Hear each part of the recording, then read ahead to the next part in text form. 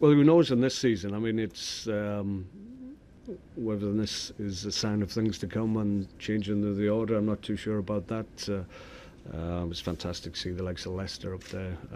Ourselves, we're trying to have a go. Crystal Palace, West Ham, teams like that. We're in the top half and we're there on merit. So I think all the teams, such as ourselves, I think we're all just thinking that we go into games and think, well, let's back our ability against anybody and see how far it takes us. And up to this point, I think we've been really encouraged by what we've been able to produce. So we just got to keep it going.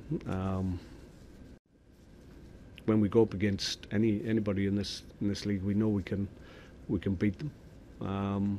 But there's a lot of teams in this league who will say exactly the same. So it's about having that consistency in terms of our performance and results, and if we get that, then who knows where we can go. But we're on track. We had tags before the season.